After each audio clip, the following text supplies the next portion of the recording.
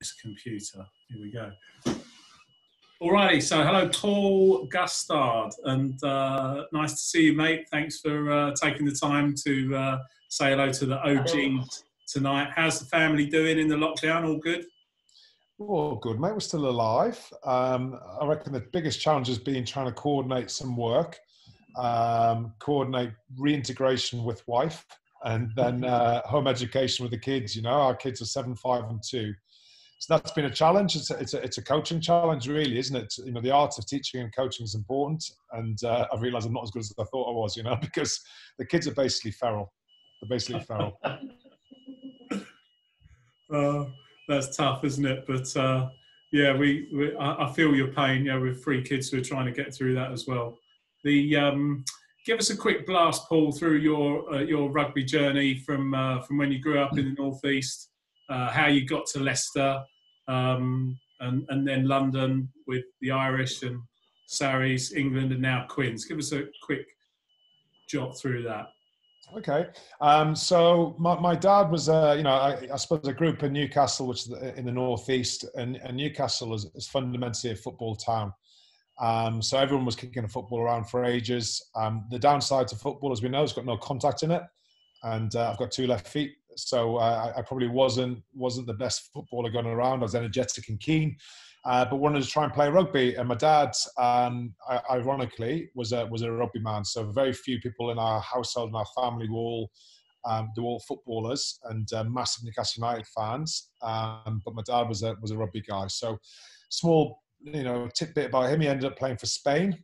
He went over there to live for 2 years and ended up playing for Spain. He played for England B, which is now England A, which is now England Saracens. And he was top try scorer in what is the Premiership now, but the old national leagues, for 2-3 years with a team called Gustard. Won the John Player Cup a couple of times, and was a pretty formidable winger, as it turned out. So I got into rugby quite early, about 7, 8. Really enjoyed it. Loved the camaraderie, loved the mateship, loved the touring, loved the fun times with your mates, loved the bottle of pop and a pack of crisps afterwards on a Sunday. Although you moved on to hot dogs at OGs now, which is a bit flash. And then, I suppose going through school, I started playing at prop. So, when I first played, I think they stuck me kind of in the wing because my dad was a winger, but I was the biggest kid, so I ended up moving to prop. And more or less, I played prop all the way through till I was 17. And I was captain of the first team, and I played county rugby and so on up to then. But they made me captain of the first team, and we kind of had a discussion around moving to back row that year with the teacher. But he wanted me to stay at prop because there was loads of back rows, and not many people want to play prop because it doesn't make you very handsome. So I said, look, I'll stick it out, and I started playing back row for my club, so which was Gustard. So at that stage there, really, I was playing regularly for school. I'd started growing a bit taller. I was probably about 6'3", 100 kilo-ish, probably by the time I was 17, 18, so I was quite a big lad. And really enjoyed my rugby, enjoyed all sports, but rugby was the one that I wanted to try and dedicate a bit more time to. So I played the year after. I left our school, went to the Daily Mail School Cup final, which was the first time and the only time the school's achieved that. And on the back of that, I then went to Blaydon, which is like a tough kind of area outside of Newcastle. And I kind of went there for a couple of reasons, really. Is the game wasn't professional at that stage, and I wanted to get the kind of arrogance or cockiness as a young kid kicked out of me. So I was always the big kid at school, the big kid and represented rugby and so on. And I wanted to play against men. And Blaydon kind of had Steve Bainbridge, who was a British Lion. That Dave Johnson was ex-England A fly half. That loads of guys that had moved from Gosforth into that team. So they were a team that were trying to aspire to get better. And I went there to play back row. During that year, I played for England Colts and England Universities, British Universities, England University 21s. And the game on the Colts tour, so this is now my end of my year, the game turned professional. And almost it was like the water turned on at that stage, because as soon as the game turned pro, every professional club or every club in the Premiership, or what is now the Premiership, was ringing me and saying, can you come join us? Can you come join us? Because they just wanted players. No one really knew what was going on. It was it was pissing in the wind a little bit, really. You know, it was no one really knew what professional rugby was meant to look like. So they just tried to sign anyone that was a junior international and get them in. Anyway, I decided to stay at Blaydon. I was doing law at university. So I went through the period. I captained England 21s. I played for England students for a couple of years. Captained British universities. Played for North of England men's team. Got my county cap, full county cap for Durham. Started regularly for Blaydon. Was at university, having a whale of a time. Was captain of the university team. You know, and everything was good. Everything was good. But I always wanted to give it a crack. You know, I suppose one thing as a little boy, I always wanted to play for England. And, you know, at 35, 36, I could be whatever I wanted to be in life, be it a painter, be it a carpenter, be it a lawyer, be it a doctor, whatever. But I couldn't play for England probably at 35 to 45 and have a professional career. So I decided at the end of my third year at university to take one of the professional opportunities up, which was at Leicester. And, you know, Bob Dwyer rang me up and he tried to get me to play in a sevens competition prior to joining. Wanted to decide for them to go for them, but I rolled my ankle on the drink somewhere at university, and I was so desperate to play. I was so desperate to play, but I went down. My ankle was like a balloon, and I was trying to get my foot in a boot and all sorts, but it didn't quite work out in the summer. But I went there, training really hard in the first kind of month or two. And as was the story of my kind of career, really, I broke down with injury and missed about a month and a half in the kind of pre-season, but still made my debut. I think it was in October against Toulouse in what is now the Heineken Cup, which was awesome. You know, played pretty well. Then made my full debut the week after against Sale. We had a 50-point victory at home. Scored a try, which was great in front of Welford Road, 16,000 people. Really cool experience. Played alongside, you know, Martin Johnson, Neil Back, Will Greenwood, Pat Howard, Sali Sarevi, Darren Garforth, Richard Cockrell, Graham Roundtree, Matt Poole, Fritz Van Heeden, Martin Corrie, Austin Healy, Adele Cardooni had actually fortunately left. Just left a lot of his body hair in the plug hole. And that was it. So look, it was unbelievable. And then in the summer, I broke down with injury again at Christmas time, and I ended up getting a groin operation. And so I'd started most of the games up till around January, February time. Went down for this operation, and when I came back, I was on the bench pretty much every game through to the end of the season. Bob Dwyer left that year, and Dean Richards took over, and then we had 3 years of really of high success. I was invited to go touring with England to the Tour of Doom, which is now known as, to Australia and New Zealand. I'm not sure, fortunately or unfortunately, I missed it. But, it gave me more resolve to try and make sure I got fit for the next year. Again, started like a house on fire. I got invited to the England squad to train with the World Cup. So that was the 99 World Cup squads. We got down to 37 people, and then they got cut from 37 to 30, and I was one of the 7 that got cut. But again, I was close, and really, I played some really good rugby at the start of that year. Then I got injured again. Around November, December, was out for 2 months, got back, played for England A in the Six Nations. And then I played in Hong Kong, for England Sevens, which was really cool. And then for the next 2-3 years, that was kind of the story of my career. I kept playing really well, getting involved in England camps, and then breaking down with injury, which kind of at the time I always felt, why me? What have I done? Why am I unlucky? Or why is he getting picked out of me? And kind of in hindsight now, I didn't do enough of the small things I needed to do, which I might elaborate on later on. But kind of on reflection, it's more about what I didn't do as much as anything else, and control of things I could control better. I'd have been in a better headspace and been a better athlete for it. But at the time, wasn't quite there. So at 25, I tore my ankle ligaments. 24 down in Bristol. And I got back, and for the first time when I got back fit, I didn't get selected in a match day squad. So I threw my toys out the pram and said I want to leave, and Dean wouldn't let me. And for about 6 weeks, I kept knocking on his door when I was on the bench or not playing. I said, look, man, I need to play. I've been in the England squads. I want to get back in there. And eventually around January, February time, he let me go, and I joined London Irish, played England A, played for England in the summer against Barbarians. Missed out on the tour. I broke my foot. Missed out on the tour to Argentina, unfortunately. And that was my last involvement with England at 25, 26. Stayed at Irish, really good fun club. Played some really good rugby. Learned a lot of things. Got coached really well. But Was the Brendan team Bentner? struggled. He was, yes. That's where I first met Brendan. He made me captain, which was great. But the team struggled. We just couldn't score points. We couldn't score enough points, and we always relied on our defence, which is great. But we couldn't score enough points. Ultimately, the game of rugby is to score 1 point more than the opposition, and we weren't doing that enough. We were losing 17-15, 16-12, 21-13. That kind of thing we never got put away, but we just couldn't score enough points.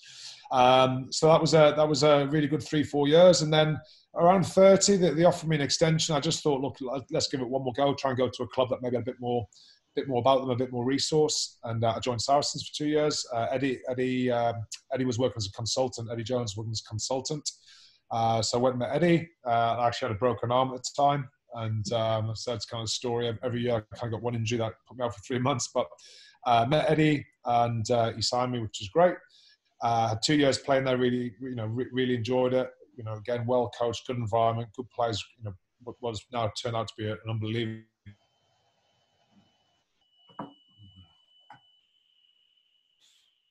Moved into coaching. So that was my kind of playing career, if you like. A bit long-winded maybe, but I'm talking about myself, so I'm allowed to. But look, I really enjoyed it. I played about 250 first-class games. Played a couple of times for England in non-cap games. Played for England about 10 times. Played for England Sevens, captain England 21s.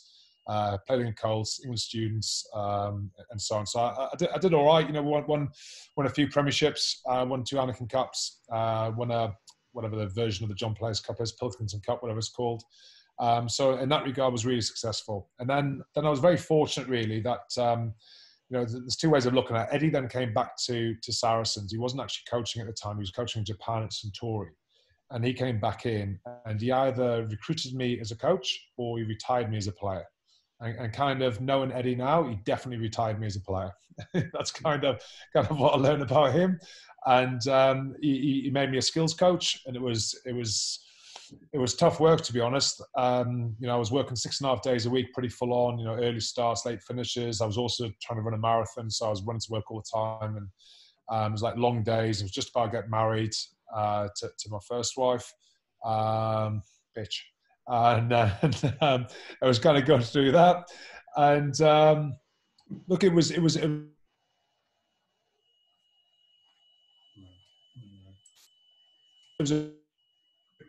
a great learning to sort code pedagogy, period. Also, there's an art of coaching, there's an art of teaching, and Eddie was a former teacher, and the detail and depth of some of the conversations he would have was outstanding. So, real good learning curve for me in my first year. He then left. He got the elbow around January, February, and Brendan Venter was appointed for the summer. Obviously, I knew Brendan. I'd played with him at Irish, and he rang me up and asked me to be the defence coach and the forwards coach. And at the time, it was obviously 2 big jobs. Normally it goes to 2 different people, and I was kind of keen to try and make sure Alex Sanderson was already at the club as well. So, look, can we share the responsibility for the forward stuff? And he's like, yes. Of course you can. So me and Al split the scrum and the line-out roles up. Cobus Fasahi was there as well, who was coaching the scrum, and then I took the defence, really. And it was just a really good time to be at the club. Fantastic club, brilliant chairman, brilliant at board level. Brendan is a fantastic human being. Edward Griffiths, who came in, really motivated, very good with the players. And then the coaching group that, just happened to get assembled at the right time, right place. Great people, first and foremost. Bright people, so they're intelligent, they can think, they've got growth mindset. And, it was a start of an incredible journey for a long period of time. Obviously still now they're still, whatever said, they're still the best team in Europe, in my mind. And, obviously there's a lot of sadness around what's happened. But for the 6, 7 years or 8 years I coached there, the titles that we won, the memories that we made, the experience that we had was just incredible. So to be part of that, to be part of the club, to lay a bedrock really for the dominance that Saracens now have, which I did, alongside the other coaches. The club's based on outstanding defence, and I kind of put that in there for 8 years. Strong set piece. I did the line-out attack and defence for a long period of time for 8 years. and contribute in other ways at the club as well. So I've got so much to be thankful for Saracens for, not just the memories and the experiences that I had, and the memories on the field and off the field as a player and as a coach. It is also the opportunities I now have on the back of the success that Saracens that had. So the team that was there, the coach that were there, allowed me to get the opportunity to go and coach with England, and then obviously Latzy with Quins. So on to England, I guess. Eddie rang me up. I bumped into him actually. We beat Newcastle away with Saracens, and he was watching the game. He'd just been appointed, and we saw him at the airport at Heathrow. And he's not particularly a tactile kind of person, Eddie, but I gave him a hug, and I hadn't seen him for ages. And Alex gave him a hug. We both, started coaching journeys with Eddie. And he said, look, he just whispered in my ear, look, I'll be in touch. And then the Wednesday he rang me, and I'd spoken to Mark on the Monday, and I think there was some rumours going around that maybe they're going to come after me. And he rang me the Wednesday and said, look, we had a bit of a catch up and a chat. And I said, look, I'd missed his call a couple of times. I said, sorry, mate, my little boy, Rafi, who you obviously know. Rafi had been about 18 months at the time, and he was needing his nappy changes or something. And I said, look, mate, sorry, mate, my little boy needs me. And he goes, well, now your country needs you, son. We need you now. Which was quite a nice line. And I said, right, okay. I said, well, look, I'm undercover. I'm really happy. I'm really, really, really privileged for you to ask me. But, I think I'm going to say at Saracens that when the staffs and special, we never defended better that year. We conceded, I think, 6 tries in 12 games or something. We were on fire. Line-up was working. We were smashing everybody. And it was, we knew when the staff something really special. But he said, look, 2 days to think about it. Come back to me by Friday, 5 o'clock, let me know. And that was it. So then for like 2 days, we bounced it around. And for most people, obviously the opportunity to coach England is huge. But obviously I knew what I was leaving behind at Saracens, which people on the outside don't see. And it took till 5 to 5 to make a decision.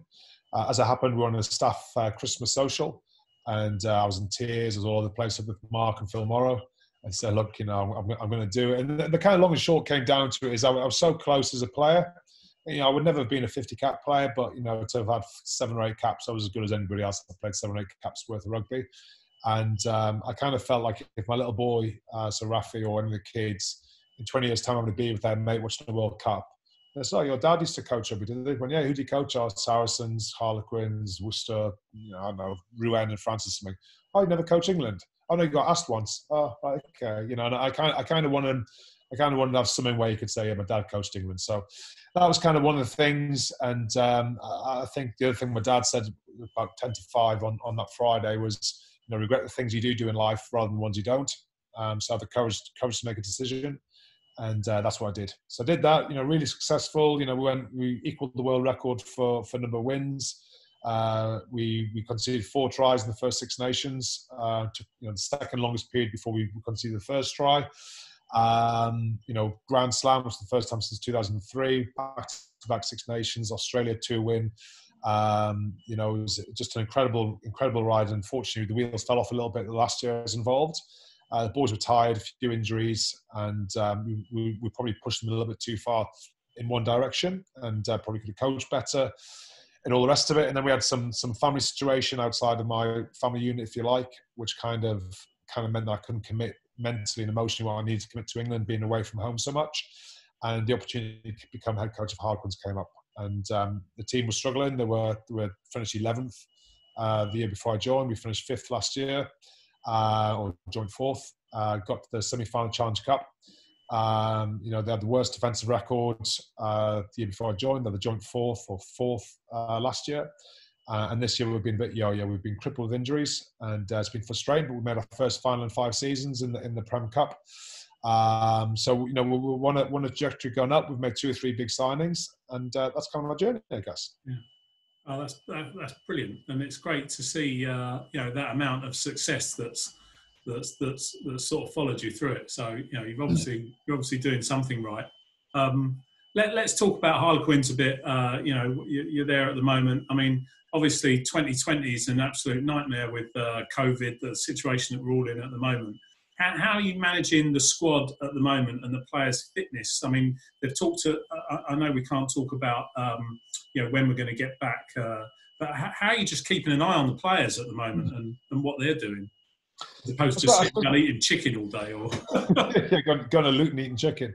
Look, I think it was. There's a couple of things really. The first thing I think was to be, cognizant or be aware of the situation that we all entered into. So, everyone is now in a situation that's so unparalleled and so unprecedented. There was no formula, there's no manuscript, there's no book. So the first thing was to say, right, what am I experiencing? What is the rest of the staff experiencing? And that was shock a little bit. Lack of clarity or lack of understanding about actually this pandemic. What does it mean? What's the implications? Then the next thing is like reintegration back into normal time at home, family life with your kids, where you can't go to a gym, you can't go somewhere else. So we wanted to give the players, 3 weeks or so of space, just mental space. Don't think about rugby. So we kind of backed off them. So we communicate that to them and say, look, guys, obviously we're going to back off. And we want your bodies to take over. The government was saying, obviously, one of the best things you can do is keep your immunity up high, is to make sure that you continue to keep physical exercise. So it wasn't that we were asking anything that was different to Public Health England. We gave them some base level kind of stuff that you would normally do when a season ends, just to keep your body ticking over before the intensity ramps up again. Obviously, as time's gone on, one of the hardest things has been is the lack of clarity about when we could start and not start. So rugby was one of the few sports really that didn't go flag in the sand, we're done, we're going to wait till next year. We're still saying, look, we're going to try and play, which is still the aim. And it looks like, obviously now, you read the press, of course, over the last kind of 2 weeks or so, we're definitely in a trajectory now where we're likely to get back in sooner rather than later. And the aim is to finish this season before we start next season. So that's kind of the long-term strategy. So the first few weeks was a bit of find yourself, get some form. We then started doing things like this: Zoom meetings, Microsoft Teams meetings, giving rugby information. We did a reflection piece on getting some feedback on our performance, why we were so inconsistent. What can we do? Who's responsible? What's your accountability in that from the players? What's our coaching like in those areas? Is the messaging clear? Are our principles good? Are our principles right? Do you understand our principles? So all that kind of thing. We did a big kind of survey piece. We then divide them up into different groups to try and get a little bit more information on some wider aspects. And then they're doing things like this online with coaches and also with physios. We've got guys coming back from long-term injuries that are having to do rehab via FaceTime or via Zoom, where they're trying to show something and try something. We're now trying to get players ready for preparation again to try and get back to training. So, imagine things like props and stuff like that. The amount of load that's going to go through their spine. We're going to have to do some isometric holds at home against walls, and it's hard to push against your missus if you're Joe Marley. So you have to put against a brick wall and just hold that position for 30 seconds. That kind of stuff. Put a pillow against a wall and scrum.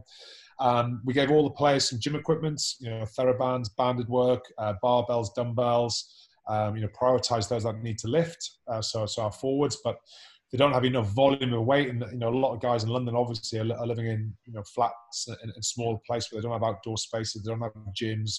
They don't have a garage. So, they've got a barbell in the living room basically, and they don't all have benches. They've got a table on the floor. So it's more like high repetition work they've been doing in the gym. And then the fitness stuff on fields and stuff, they just get given programs or suggested programs to do. One of the bigger issues we have is the potential atrophy for players moving forward. So I just got a little visitor here. Do you want to say hello, Andy? Which one? Yeah.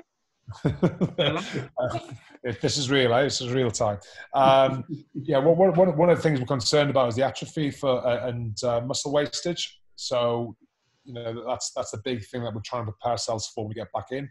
Yeah. And things like your Achilles and some of your neural pathways, to make sure they're getting fired up now before they go back into training. So we don't pull a hamstring early. We don't snap an Achilles because those things, 4-6 weeks, really hurt us. So all that kind of stuff's a lot of consideration. And as a bigger piece, I guess we identified 3 areas, 3 buckets, if you like, about what we want to try and get right. So the first thing was tactical development. How do we improve our game? How do we improve our coaching process? In terms of attack, defense, set piece, and so on. Then we had personal development. Every single staff member has got a personal development plan. 3 things that are important to them. 3 things that we feel is a priority to help the club move forward. They had to identify the resources and activities they had to do. And then the final thing was communication skills, one to the players, and the second thing, intra and inter-department as well. So those are the three broad buckets. We've gone heavy onto our PD, heavy onto personal development. We've redone an entire playbook for the players. And that's it, really. So like we tried to amalgamate it with, obviously, people who've got kids, to make sure that we weren't totally intrusive into a new lifestyle. So we try and do like a block in the morning, and then leave the rest of the day to themselves. But each department had a choice about, for them to organise in their groups of 6 or 7 about what they do. Then the team-wise, we broke up into like front row, second rows, back row, 9s, 10s, centres, back 3. So again, it was a bit easy to manage smaller numbers for conversations anyway. It's a better way to try and get more information and check understanding, but also easy to coordinate 4 or 5 diaries than 45. Yeah. Well, it's a lot of work, isn't it? But clearly, you put a load into it. And how far down do you go with that? I mean, do you go into, is that just with the first team squad, or do you drop down into the academy players as well? Or? Well, mate,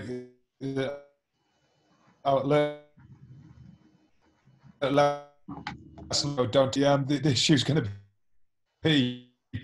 Look, the academy stuff. We have a handle on it in terms of there's a coaching direction. But fundamentally, the academy always train. You always train with the first team. But we're going to change that slightly, because we're going to go so fast potentially from 0 to performance, that we want to make sure that the energy and amount of repetition goes heavily to the players that are going to play. So the focus is going into those guys there. But in terms of the academy boys, the first year academies, so the guys that are coming in are coming from school, so they've not got exams at the moment, so they can join us as normal. The year that I've already done 1 year apprenticeship, if you like, and the second year, they always train with us. They've got personal development plans. They get all the same kind of coaching access that the senior players do. All the athletic performance stuff that everyone else does as well. So we want to treat everyone the same. Treat everyone the same but different is our expression. So everyone gets the same opportunity and access to everything, but you've got to respect their individuals, and everyone's different. And then your way of communication and what they require will therefore be different. And what? So keeping on the academy players, then. So what do you look for from them? So if they're all training with your first team along with you, what do you look for them in terms of their ability or attitude, and how much do you look at things like how hard they're working at school or at university or what have you? Yeah, so look, I suppose the second thing is the thing I'll start with first. So in terms of school, it depends how deep down the pathway you go. For me, I don't go beyond the first year that I'm going to come into the senior program, because the pathway, I haven't got enough time to go under 17s down.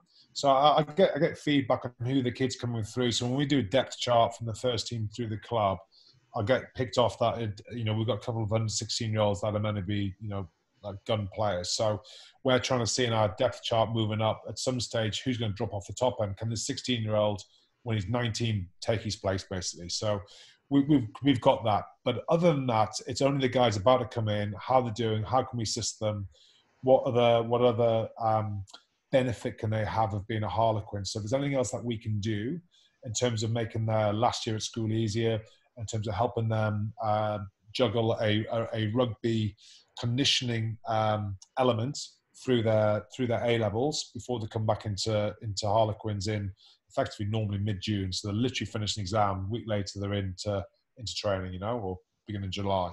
So that side of things in terms of school and education. If you now come to the club, it's kind of driven that we want everyone to either do a secondary education, so be it college or a diploma or something else where you can try and be a more rounded human being. University, if you're a little bit older and maybe you've done a degree or you've done a postgrad of some sort, you might want to do networking opportunities, or try and see if we can pay for a job, something else, so learning a vocation. So there's always an encouragement to make sure that side of rugby is taken care of. Like if we see the situation we're in now, worst case scenario is rugby goes bust and there's no rugby. We all lose our job, and it'd be the same for the players. So to be aware about what other skills have you got to prepare yourself, it's a great wake-up call for everybody. And we believe firmly, and I'll take this from Saracens, I'm not saying that it's all our thinking, but the idea that better people will make better rugby players. So, to be a better person, be more rounded, education is a vital part of being a good person, because you can make good, rational choices. You know right from wrong. You treat people with respect. And I think it's important that we continue to progress these kids through that. And the first question was what? Linked to that, what did you say? I think you've answered it, really. I was asking about the academy kids, and what you look for them in terms of ability and attitude. Yeah. Oh, well, that on the field, mate, the first thing we look for is competitive spirit. That's the first thing I look for. Can this kid fight? And I don't mean punch and fight. I mean, can he fight for something? So if you've got competitive desire, that can mask a lot of things. You can mask a lot of things. I'd rather take the kid who's got something about him, he's got a personality on the field, than somebody that's 15, 16, beats people for fun, but when it comes to contact doesn't want to know, or someone that's just a heavy duty, runs through people but doesn't have skill. But if they've got something where you can see that there's something about the game that they are linked into and love. So I'll do it a different way. The things I look for when I recruit people, first thing is to not be a dickhead. The first thing, to meet the person always. Is this a good person? Is this somebody that we can coach? So, because if you're that, then you've got coachability. Second thing, I want to see people that have got ambition, because if they've got ambition, it means they're going to listen to what we're going to try and say, because they want to get better. So again, it gives coachability. The next thing is work ethic. You're going to have to be able to work hard, because rugby's not for everybody. There's only even now there's probably there's 12 Premiership clubs as we stand. Say each one, let's just say 60 players a team, so that's 720 jobs. And let's say there's 5 teams that pay in the league below to something where you can actually live and support a mortgage of some sort. And let's say there's another 1,000 players around the world, or 3,000 players that are English around the world. That's less than 5,000 jobs for an English kid. 5,000 jobs to be a player.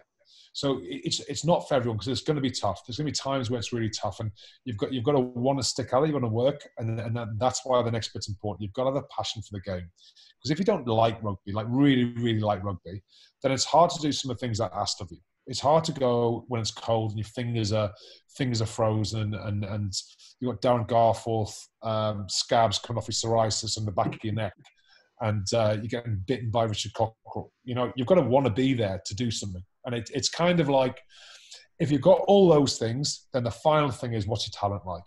Because it's all very well being tough and resilient and passionate and a good bloke. You've got to be able to play the game a bit as well, But I'd take those other things before I look at the talent. Cool. And where are you getting the kids from at the moment, on the whole? I mean, do you think the private school education, or is it you're just looking at local rugby clubs? Where do you go looking for your talent? Yeah, look, it's mixed, really, Rich. I suppose the way the pathway system works is that every team has Buffalo again. The way that every team works is you got designated space, and so where we are, we have the second largest catchment area in the country. We've got a lot of big private schools that are down there, but also, we're on the next to one of the biggest cities in the world. We're the closest London team, really. Twickenham is close than anybody else, I think, central London, until maybe Irish moved to Brentford. That's basically where we are. And there's so many kids that are, got genetic advantages to some of the kids down from leafy Surrey, and they've got a different story. They've got a different background. They've got a different hunger. They've got a different reason to play the game. And would be foolish to miss out on some of those kids. We have, you see some of the likes of, Kyle Sinclair, came through Battersea Ironside. You've got guys, necessarily didn't follow that way, but ethnicity is going to play a big part, I think, in rugby moving forward. You see the influence now of Pacific Islands. You see the influence of African players, and it's huge. Look at someone like Maro. Maro, he is an incredible athlete. He can do things that some kids just can't do, and it's partly due to his genetics, and it's massively due to his desire and his drive and his dedication to what he does. But there's definitely something there around where the game's be looking for a different type of athlete, because the gain line's so important, and people that can control that gain line through a physical presence, being moved around by guys that can pass, of course, but you need probably 10, 11 guys that can control the gain line and attack and defence, and Africans and Pacific Islanders can do that. So you've got all this foreign influence, and then you've got two northern lads from Newcastle and Wigan who are running the show down in the posh West London club that's Harlequins. I mean, how do you two boys go down with the rather upper class chino wearing brigade down there? I don't know why you keep thinking we're chino wearing, mate. Look, I think the first thing, like, opposites attract, right? You've got a beautiful wife, and look at you. It's kind of like the one thing is, I think when you come into a position of where you're coaching, the first thing that's important that your onions, right? You've got to be able to stand up there, and people have got to be able to respect you, and you've got to be able to talk some sense, and you've got to be clear with what you're saying, because if not, you get found out quite quick. So going into that, if we take, my coaching background would suggest that I've been successful. Worked with a lot of those guys initially, first year, last year especially, the likes of Marla, Sinclair, Rob Shaw, Clifford, Kerr, Brown, Marcus, Marchant, a couple of the boys I did England Day with. Bill Colley actually got captain in the two with us as well. So there's quite a few around there that I knew. So they've seen me coach, so I've been coached by them. So, give me a bit of a head start. Sean Long was one of the most gifted, players of his generation. A fantastic rugby league player. He comes in with some credit, because of some credit. He's coached for 10 years now, albeit a different code. But some of the messaging that he says things in a different way. He says things very simple because he is. There's a real purpose to what he says, and a real purpose about what he wants. And the brutal truth is, I've not used him well enough this year. And that's one of my failings. One of the coaching group's failings really is that, by bringing somebody in from the outside, you want to try and challenge your river of thinking, if you like. And he came in and look, he got some things wrong for sure, but we should have expected that a bit more and allowed that a bit more. So when the good stuff came in, it was almost like packing stuff away too fast. And this year we've kind of changed it. This has been a really good 2 months to try and reflect on some of my mistakes and my failings, and make sure that Sean's got more of a presence next year. So he'll take over our set piece attack, and still has a lot of detail around the running lines and stuff. And he really needs to focus hard on one facet of the game there. So look, I think he's got something different to what other guys have got. A lot of bodying for one. But he's also got like a different way of looking at the game, which is great. We've got Nick Evans, a former All Black, 16 caps for All Black, one of the Premiership all-time greatest players. Then Adam Jones, as our scrum coach, again, somebody else from the wrong part of the world. And he's fantastic. He's got some stories at him. And, he's played almost 100 games for England. England, Christ, wouldn't have got 100 games for England. He might have got 20. Got 100 games to Wales. And a couple of British Lions tours, of course, a couple of Grand Slams, and he's happy to tell you about them all. So look, it's a good coaching group. It's a young coaching group. I'm the most experienced coach there, and it's my job to try and see how I can not only coach the team and direct the club in a direction of high performance, is also trying to see how I can develop these young coaches who've got a lot of talent, a lot of individual skill, a lot of excitement, a lot of passion for the game, and trying to make sure I foster that well as well. Yeah. Brilliant. Yeah, I like that. Sean, when I met him with you, he was funny. He was, like you say, he just tells it straight as it is. He said, I'm the best fly half. I was like, what are you going to bring to rugby union? He's like, I'm the best fly half in the country at the moment. I just see things that no one else can see. So it must be really interesting to work with someone like that. He was 5 pounds deep at the time, mate. His vision was definitely clear at that stage. I still remember it, yeah. We've got a couple of questions from the kids that they've asked for you. John and Max Dingle from the under-15s asked, but they put the question in two ways actually. So they've said, why are England unable to sustain success over a long period of time? And just to qualify that, to compare it, for example, to the All Blacks, who are able to sustain such high levels of performance over decades. Look, I think it's a great question, actually, because on the face of it, we've got the wealthiest union. We have the largest player pool. So if you look at resource, then resource-wise, we have supply. We have a lot of players, so we've got a lot of players to choose from. A lot of players, therefore, hopefully drive competition to get towards the top. And then we've got funding, which is massive from the RFU at grassroots level to get more kids playing, to get more community coaching and so on, developing through. So on the face of it, we should. The two reasons I think, if I reflect on that a little bit, is the first thing is it's not a national game. It's not a national game, and whatever we do, and for all those people that love rugby and play rugby, there's just not as much drive around the country as there is in New Zealand. New Zealand almost go into recession when they don't win the World Cup. They get pulled from pillar to post publicly if they don't perform. So they are the premier athletes in New Zealand are the All Blacks. And from a young age upwards, everything about being an All Black. Everything is driven about being an All Black. So the whole pathway is geared towards playing rugby for New Zealand. Second to that, as much as we talk about supply, and that's a good thing, is we have 12 teams. So whilst there's a few jobs, like we said, it's 50, 55 per team. The All Blacks have 4 teams, and there's less there. So again, the competition is so fierce to get them. And they've developed a culture of excellence that England have yet to do. Now, I think over the last kind of 4 years with Eddie, I definitely think we're seeing more drive in that direction, or more direction in that, I should say. And also, I think what he's trying to instill with the players is, it's not okay to come second. It's not okay to come second. We don't want to be in it. It's a bit of an English mentality, really. We celebrate losses sometimes. If I think back to a kid and watching, Gaza, in '94 or whatever. Was it '94? When was it? 96. 96, sorry, And I watched back there. They came back, they were like heroes. And, they made us proud. New Zealand, they lose. No one wants to know them. No one wants to know them. So we do accept, as a country, we do accept people or teams when they fail. We do accept it. And it's that kind of plucky English spirit. We tried hard. We gave it all. And yes, we did. And yes, every team does. But ultimately, to what end? And I remember I was chatting to Nick Evans about this the other day as it happened. And he said, so Nick Evans is our former All Black fly half.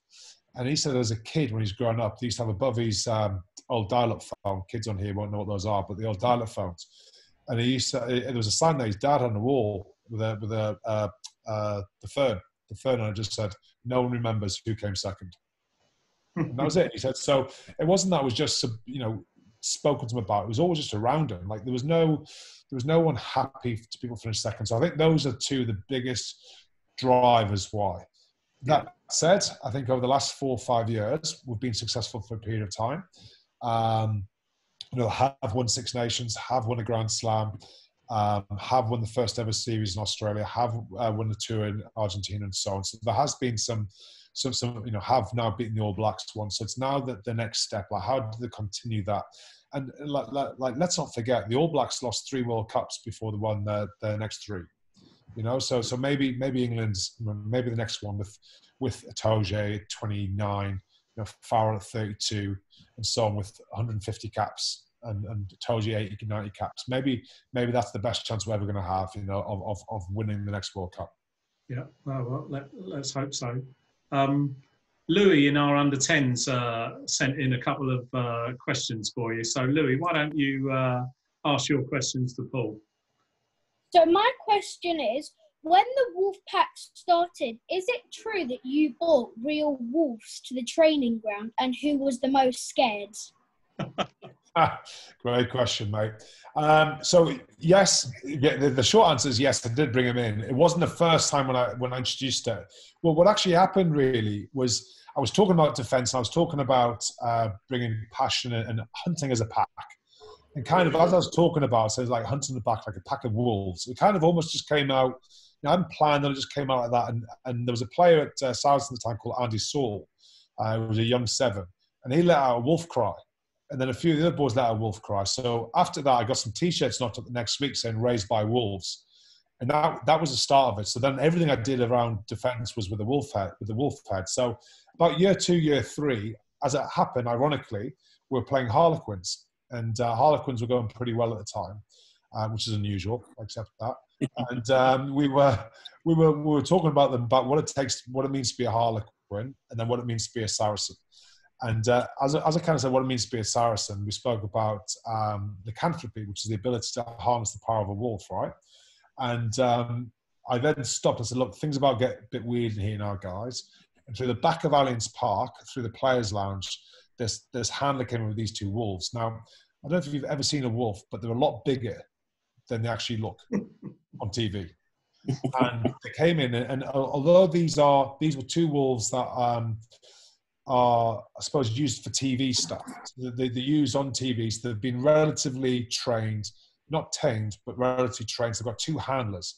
I stood, Louis, about 4 or 5 meters in front of them, and the smell of them smelled fearsome. Like there was an aura around them. And I know that people were getting scared because the entire front row of the meeting all shifted back as soon as they walked into it. So there was a few boys in the front row, and for anyone that says Brad Barrett's as hard as nails, mate, you want to ask them how far back these boys moved, because it was a genuine. And I was talking, and I can't see that these things obviously moving around behind me. So I think we all had a bit of fear in our mouth. But then after it, they took them down to the changing room, and the players had photos with them. But the players had to go in first and sit down in the changing room. The wolves then go in and they walk around. They walk around to get a scent and the smell of the environment that they're in. And then they sat down and had a photo with them. And Edward, our CEO, had an idea that he said, look, let's all run out with the wolves. The wolves go out the tunnel first, and then the players come out afterwards. But the handlers for the wolves are like, that's not going to work out well for anybody. So we didn't get that shot. But if you look online, you'll see a few pictures with Pete Just and Jack Berger and people like that sitting in the changing room with these 2 wolves in the floor in the changing room, which is pretty cool. Brilliant. Good question, Louis. We had a question from Zach in our under-9s. He said, what's your best rugby moment? Oh, well, I'd like to say my best rugby moment hasn't happened yet.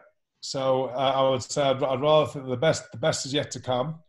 So it might be this year that the Harlequins in the Premiership. It might be in 5 years' time that we've now won 3 in a row. But I always like to think the best is yet to come. If that's a weak answer, then so be it. I'll give you something slightly different. But that would be my thinking is what has happened has happened. I can't change the past. The past has put me where I am today. All I can do now is influence the future. So the best is yet to come. Yeah, I like that. And let's face it, the past hasn't been that bad, right? You've won Grand Slams with England, Heineken Cups with Leicester, and championships with Saracens. So, it's not that bad. We've got a question from Will Smith, who's in our under-16s. He said, what advice would you give to a teenage club player who's looking to reach their full potential? Oh, did that? Don't die. Give him a dollar coming. I think you said for yeah. I think you said like teenage player looking to fulfill his potential. Yeah. What advice would you give to a teenage club player looking to reach their full potential? Excellent. Well, what I would do is I would for the player and the parent, I would embrace both. So the coach at the club or the coach at the school, I think it's important they probably try and work around 3 kind of buckets, if you like. Is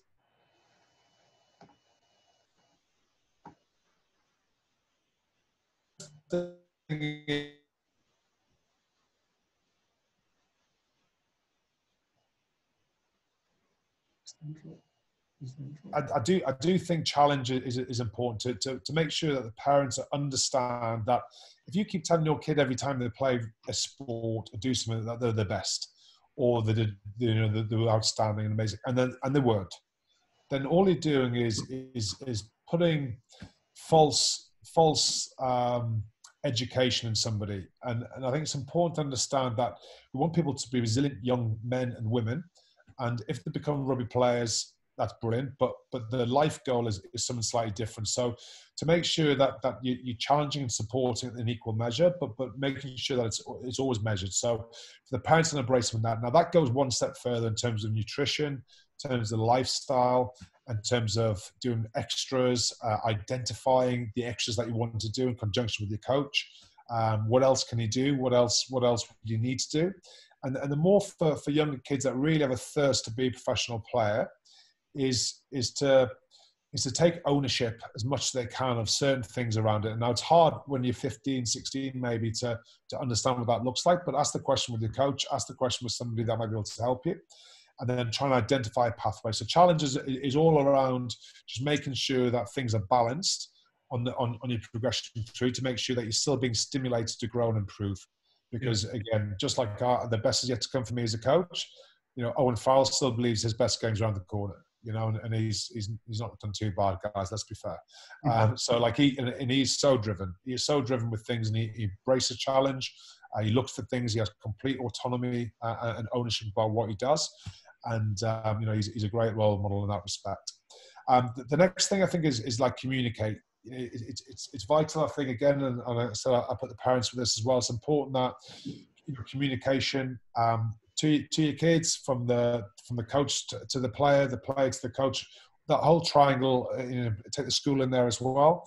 Is that you have a fluidity about messaging and about what it is that you're trying to get out of it, and maybe you've all got a common message.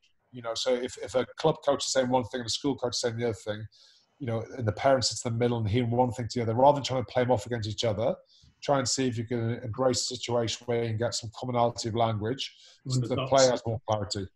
Yeah, because with clarity you get confidence, and it's hard to change everything all the time, right? So if you can focus on 2 or 3 things, and that could be a strength that you want to make a super strength, or it could be an area that you want to progress or work on. If you can just identify 2 or 3 things and make a big growth in those areas, that'd be way better for your game than just picking up a little bit everywhere here, because you're just going to be, if you were just average on everything, say, and I use average as a poor word, but if you were 6 out of 10 like here and you went to 6.5 out of 10 them all, the difference isn't significant.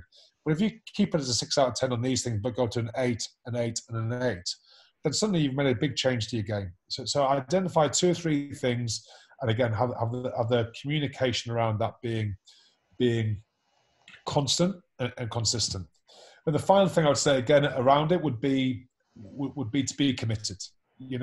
Like we said before, to have a passion for the game, to have a work ethic, all that kind of thing. For those that are going to make rugby as a career, you have to make some choices, and it's not necessarily 15, 16 you have to do it, but at some stage you're going to have to make a choice that, as this window of opportunity gets smaller and smaller and smaller, the closer you get towards an academy contract, for example. There's only probably up to 6 kids a year going into a pathway. And if you think of the amount of kids in an area, it could be like 20,000, 25,000 that are playing rugby in Hertfordshire, Middlesex or something like that, and Kent or something. I'm trying to think what Surrey's counties are, but in those kind of 3 areas there could be 20,000 kids, and that's come down to 6 people getting an opportunity. Wow. So you want to be, if you really believe you've got it, and you really want to strive for it, then you've got to show commitment, and you've got to make some sacrifices, and you've got to understand, and that's where the communication piece comes into it. How do you get to where you want to get to? It's great to be committed, but if you're thinking that I'm going to be committed because I'm spending an hour every night doing 50-yard right-hand passes, but I play loose-head prop, like it's not going to help you. But if you're going, well, what does commitment look like for me in my position? And it could actually be, well, how can I develop, back strength or neck strength, or how do I develop groin flexibility, or how do I develop a better scrum position?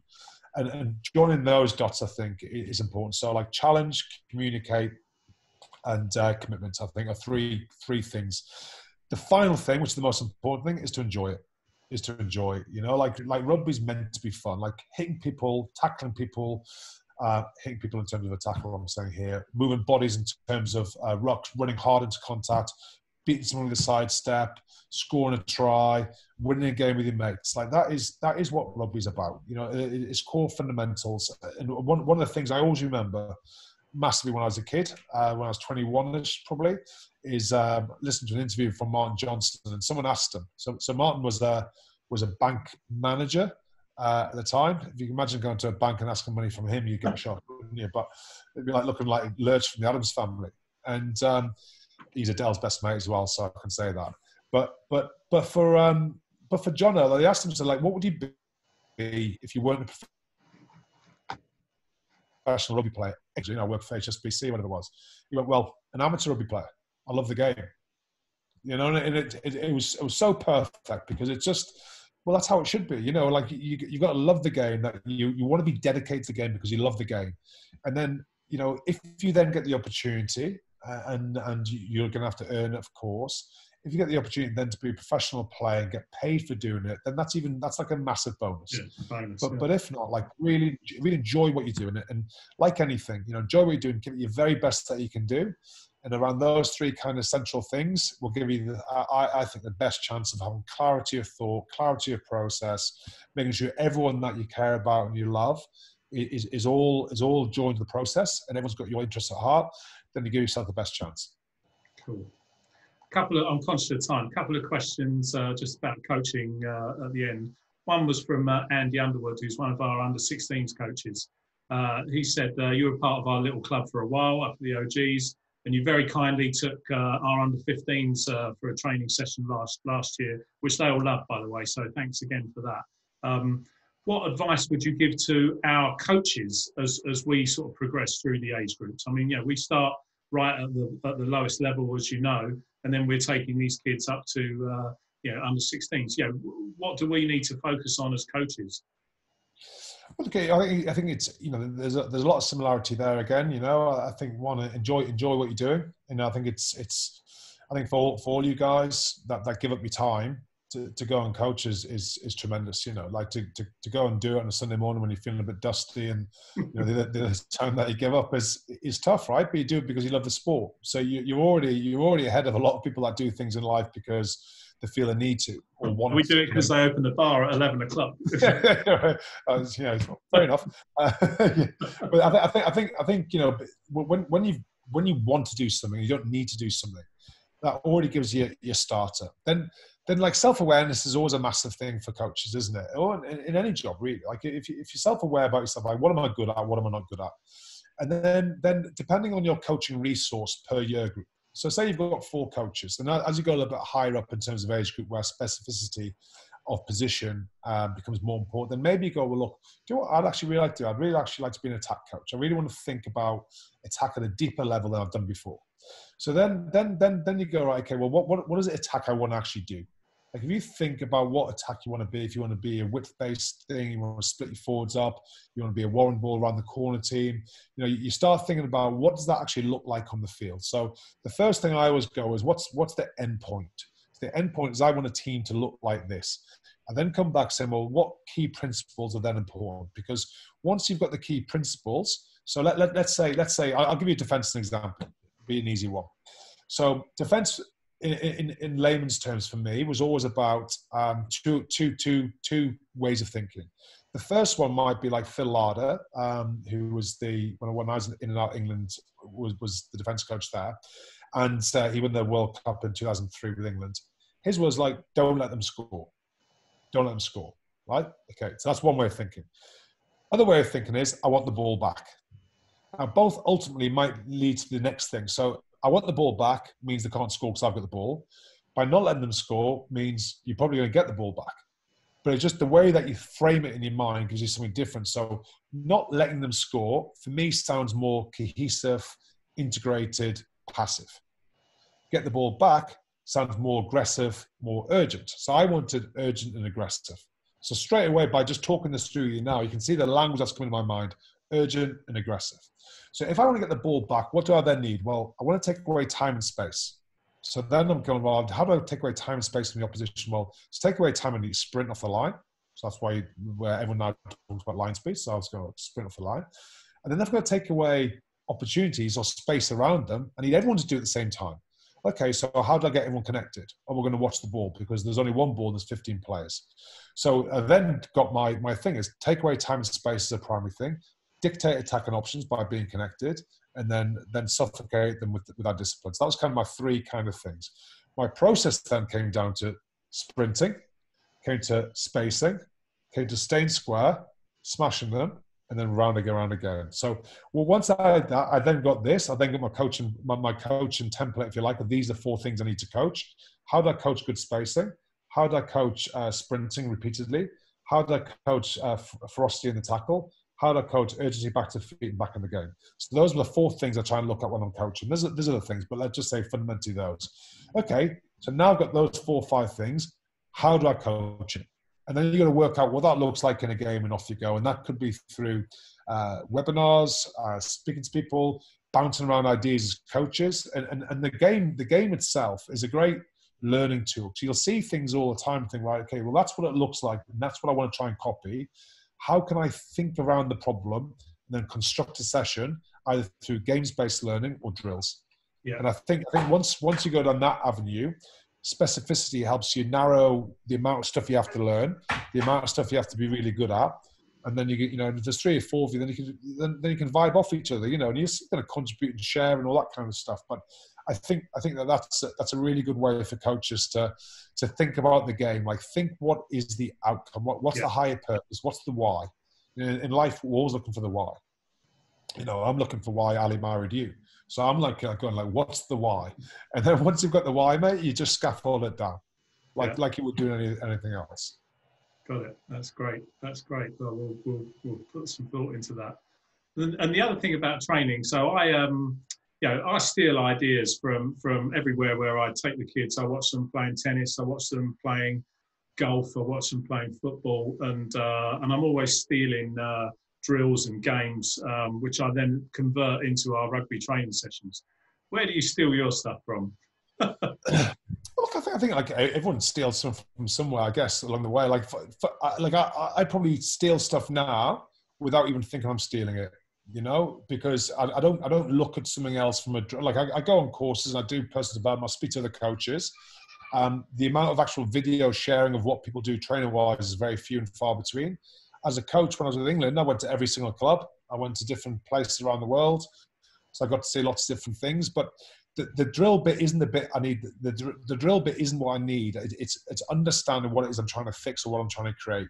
That's the art of coaching, like identifying the problem and then identifying the best solution, which would be the most efficient and give you maximal output. So it's always trying to drag those 2 things together there. Yeah. And look at one thing I miss out on the coach thing. I think the younger you go, the most important thing is them to get their hands on the ball as many times. So the most important thing is not to overcoach them when they're young.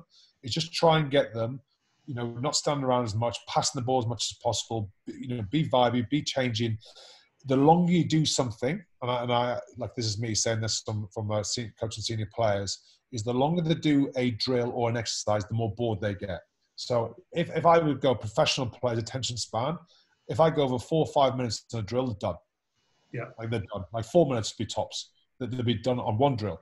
They'd be done. Like, they'd just be like, Danny Kay would be looking at me going like, what am I doing this for? So I have to keep adding another layer, moving on, putting a different skirt on it, dressing it up different, and then repackaging it.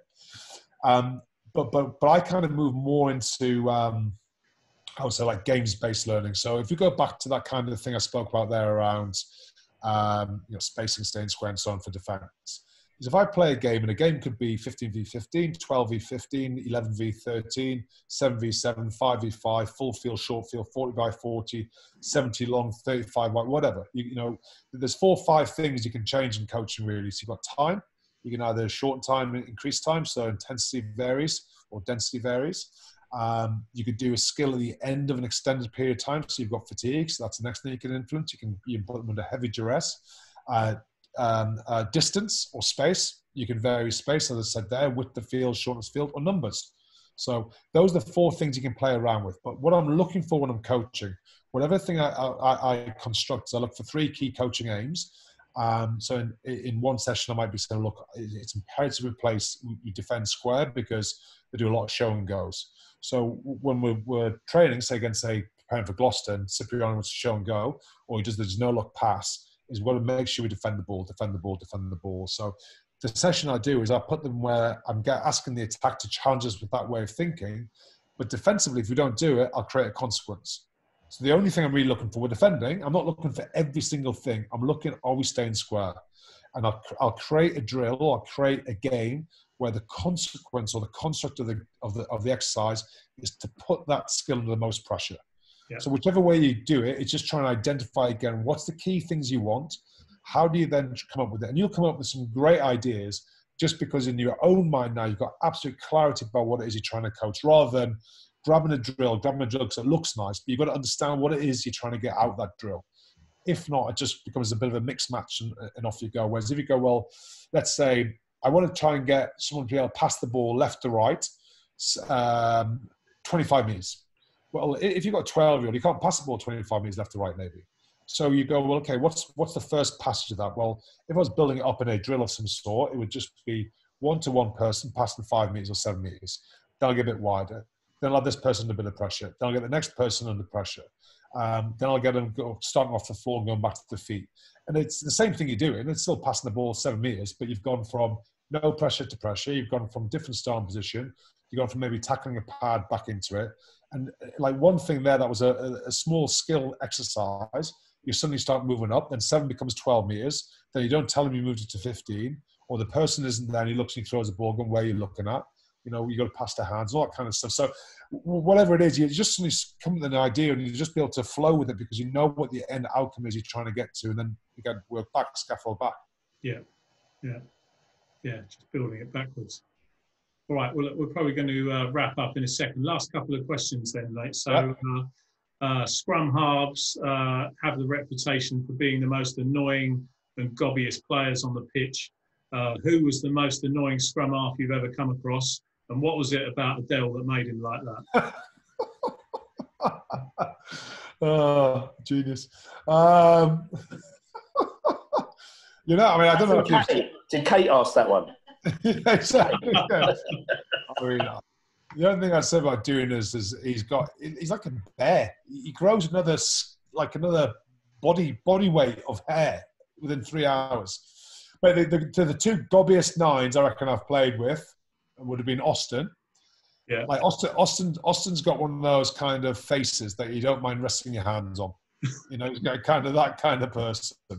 But like he's just one of these people that rather be talked about in a bad way than no way. You know, like he's just Waterford Ducks back, very successful now with business and life, doing really well. You know, so he's definitely one. And Richard Wigglesworth would be the other one. Again, very cocky, very arrogant, in a great way, driven. Like Wiggy's so driven, so dedicated, brilliant rugby player, very, very, very, very skillful. I think he's got 30 odd caps. People don't really appreciate because Ben Youngs and Danny Kerr have got 80 odd each, or actually Ben Youngs got 99 now. But but like Wigglesworth, also very, very dominant with his voice, very talkative, and Austin, obviously, as we all know, isn't called the Leicester God for nothing. Yeah, what a character. And Adele actually asked a question. He said, in June 2000, Barbarians beat the Tigers at Twickenham. You were playing for Leicester, I think. I think the Barbarians had quite a big win, 85-10 or something like that. And he said, why was the score so one-sided?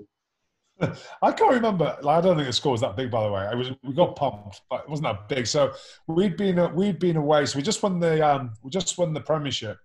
Or the Harlequins Cup, I can't remember. We did a double twice, and whatever it was, I can't remember. And we went away on the Saturday for Martin Johnson's, Will Johnson's, and Pat Howard's stag doing Benidorm. Oh, that's where the old Ashmoleans were out there, because they had to carry Will Greenwood back in from somewhere. There you go. So we went over there on a stag do, right? So that was on the Friday. We got back on the Tuesday. We met up on the Friday. We got Tuesday, Wednesday. I think the boys then got back in Leicester. We just won the league the week before something. So we went back on the drink again. And then we turned up for training on the Thursday before we played. Like a gentle jog through half an hour. Like I think Dean realised boys were in bad shape. And Jono was going to play. Like Jono played and everything. So on the Friday we got the train down to London. I think we were training London. We did like the Waterlong embankment, and we had a glass of wine and a bit of a chin. That's the bar bars. We'll be okay. They're going to be tough, but we're good. We're on form. We had a great season. we did the warm up in the old car park opposite what they call it now, but it's you can't go in there anymore. It's through the West car park. There's a field there, and we trained. We got back in the change room, and honestly, it was like a brewery. The smell of alcohol coming through everyone's body, and the worst thing is, we scored a try. Jono scored a try 5 minutes into the game. And the whole crowd's lifted up, going, "Oh, like, you know, he's Leicester on the roll." And I was looking at each other, going, "Oh my God, we've got nothing more to give.